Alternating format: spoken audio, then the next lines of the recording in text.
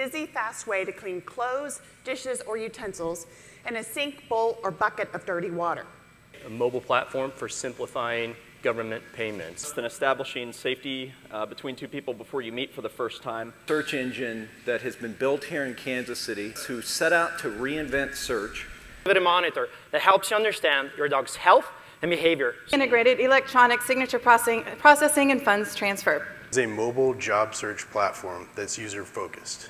Wearable tech that automatically checks basketball shot attempts. iPhone app and a web app where buyers and sellers can connect directly with each other. I needed a household Rolodex for all of my business contacts. What is the competitive landscape like? Who else is selling this kind of thing? What's your price point and what's your revenue expectation for the product once you get it out? Have you talked to the potential big partners, and have you done any consumer research? You know, talk about some of the competitive dynamics that you're bumping into in the space. You know, they win big, and it puts Kansas City on the map. They are right there at close to the problem, so they probably can speak to it in terms of their product design. All right, done. Good. Cool. Thank you.